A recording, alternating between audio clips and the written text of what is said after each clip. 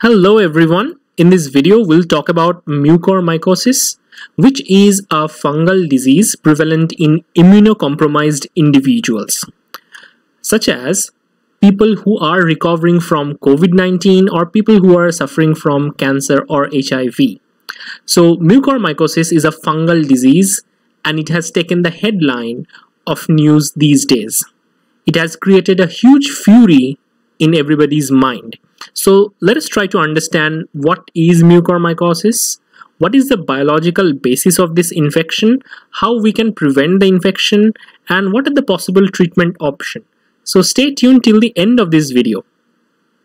Mucormycosis, which was previously known as zygomycosis, is a serious but rare fungal infection, which is caused by a group of moles known as mucormycetes. So these mucormycetes group encompasses Rhizopus species and Mucor species, which roughly look like this. They have a characteristic shape. Now these moles live throughout the environment. They are almost everywhere. We would learn in specific region where they are present or where they are abundant. But the key picture which is coming out from the news headlines is it is creating a huge swelling and inflammation near the ocular area, and many people are losing their vision due to these kind of infection. So let's try to understand the pathophysiology of this disease. So first let's ask that how does this infection happen and where do we find these funguses? We can find mucormycosis in many places, such as moist soil, decaying organic matter, animal dung, leaves, etc. All of these places you might find these funguses. Now, once you're passing through this area, some of the fungal spores you might accidentally, unknowingly, you might have inhaled them. Now, in normal situation, it's not a big deal. Our body knows how to fight against it. But it's a big deal for people who are immunocompromised. And in a moment, it would be clear. But before that, let me tell you, these fungal infection can happen via several routes. One of the common route is entry via inhalation, where the spores enter our lungs via our airways, right?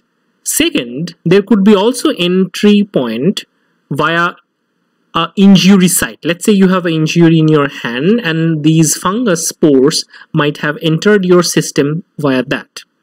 Or it could be taken inside with food. So there could be also gut associated entry points. Now, any fungal disease can be classified based on following criteria, and it's important to understand the several classes of mucormycosis infection as well. So based on the site of infection, we can classify them as superficial, cutaneous, subcutaneous, deep, or systemic. Now, based on route of acquisition, they could be exogenous versus endogenous, and based on virulence, they could be primary or opportunistic. So these are different classification modes. Now, let me tell you, as far as these mucormycosis infection is concerned, there are rhinocerebral mucormycosis, which generally affects the sinus and the brain, whose symptoms include one-sided facial swelling, headache, nasal congestion, jaw pain, maybe fever, etc. Now, there are other types, such as pulmonary mucormycosis, whose symptoms include fever, cough, severe chest pain, shortness of breath, etc. There are other types such as cutaneous mucormycosis, where skin is getting infected and there are patches, blemishes on the skin. There could be pain, warmth, excessive redness on those areas. Now, in case of gastrointestinal mucormycosis, there could be severe abdominal pain, nausea, and gastrointestinal bleeding. All of these kind of infections are possible. Now, the last type is disseminated mucormycosis. Now, this typically occurs in people who are suffering from several diseases or several medical conditions, or they are suffering from comorbidities such as diabetes. So it's very difficult to track what is the cause of their bad health, and this is the severe most case. Now, these fungi aren't really harmful to people, and our body learned that how we can possibly deal with these fungi. Problem occurs in immunocompromised individuals because their body don't know how to really deal with it, and their immune system is now weakened. So this kind of infection is prevalent in patients who had undergone organ transplantation, stem cell transplantation, some kind of injury, or people who are using immunosuppressants for a long time, such as corticosteroid usage for a long time, right? There could be also chances that people who are abusing drugs, people who are taking diabetic medications, people who are taking chemotherapy or undergoing or fighting with cancer, they might also catch this infection because their immune system is also weakened. So it's kind of a secondary infection that happens when your immune system is really weak. Generally, the chances are, if you are having a very good immune response and your immune system is good, then you might not catch this infection. And even if you catch this infection, your body knows how to deal with it. Specifically, let's take the example of AIDS patient. Now, AIDS patient, they have very low count of Th helper cells, and that is why they are more prone to fungal infection. Now, these kind of data tells us that these Th helper cells, they are really important to combat fungal infection. If you want to learn detailed procedure by which our body fight back these kind of fungal infection, you can click on the I button and the video would be there for you. Now, the biggest question that we have in our mind, that is mucormycosis contagious as COVID-19? And the answer is no, it's not contagious. So the chances are you are not spreading it to an individual who is near you. Now, the question is how we can lower the risk of mucormycosis. First of all, we can possibly avoid places which are dusty or which has all of cow dung or other kind of like animal feces, moist soil, or places which are moist and filled up with funguses. We can possibly avoid those places. Now, if that is not possible, one way of preventing or reducing the risk of infection is using an N95 mask. And also maintaining good hand hygiene is crucial for avoiding the infection. Lastly, what we can all do is get a healthy meal and eat those substances which can boost our immune reaction. Now, this is an indirect way of fighting back, because if we strengthen our immune system, it might be more efficient in terms of clearing fungal infection as well. And we have to avoid processed food as much as possible because they don't have nutritive values and they are not really useful to boost our immunity. Now, let's try to understand how the detection of mucormycosis takes place. Let's say you have a mucormycosis in lung, so it's a pulmonary variant of that. So you can possibly have a biopsy from your lung, or if you have a sinus or craniosinus kind of mucormycosis infection, you might have a sample from the sinuses.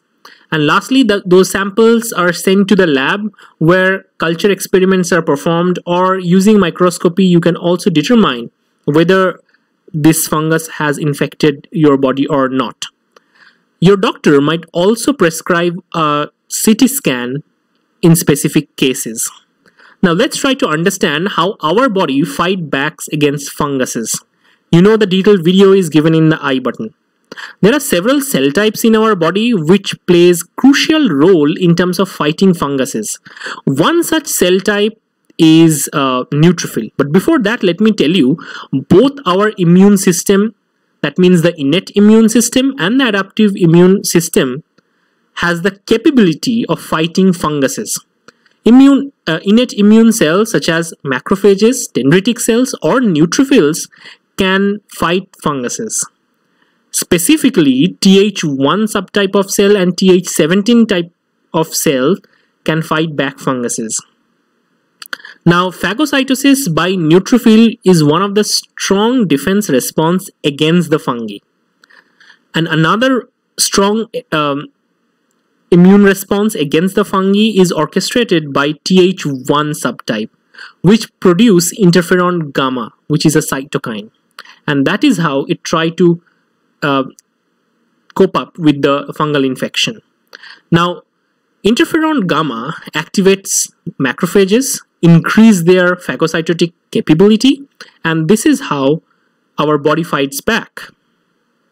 Now, Th17 cell is one of a subtype of T helper cell, which is specialized for fighting against fungal infections. Now, these Th17 cells secrete one particular molecule which is known as IL-17 that is crucial to fight fungal infections. It is found that when there is a fungal infection, these Th cells get differentiated to this specific subtype, and this happens via specific cytokine signaling. But where does this cytokine come from? These cytokine come from or secreted by dendritic cell or macrophages. When dendritic cell and macrophage sense the presence of funguses like mucormycosis, they sends a signal to these Th cells and they push them to get differentiated or to become this specific subtype which can combat these fungal infections.